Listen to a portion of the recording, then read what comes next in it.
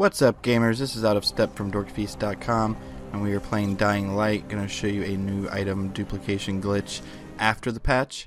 You go into your inventory outside the safe house, select an item that has a number, like a quantity. You press right stick and B together until you get this little menu here that pops up to let you know that you've done it. Then you're going to throw your item at the wall before it hit back, and then go to the item you want to duplicate and press Y, and it'll duplicate 2 items. Again, this is after the patch, so this still works. You just need to be outside the safe house.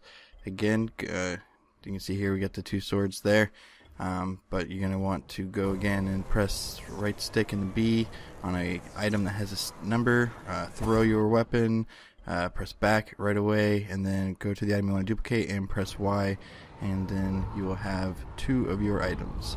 Thanks for watching, and please subscribe.